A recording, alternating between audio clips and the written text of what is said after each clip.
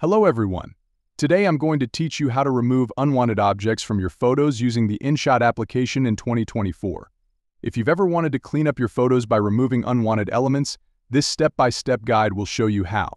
First, open the Inshot app and tap on the option to import your photo. Grant full access if prompted, and select the photo you wish to edit. Once the photo is loaded, tap on the specific image editing tool. Begin by tapping on the detail option to see if it helps, but if it doesn't, you can quickly undo it. Next, use the pip tool with the same photo, zooming in as needed. Tap on the edit button to start making your changes. Adjust the transparency and create a mask using the circle option. Carefully select the part of the photo you want to mask, focusing on a small area. Use the black part of the photo for masking to blend it effectively. After creating a satisfactory mask, zoom in again and adjust the position to cover the unwanted object precisely.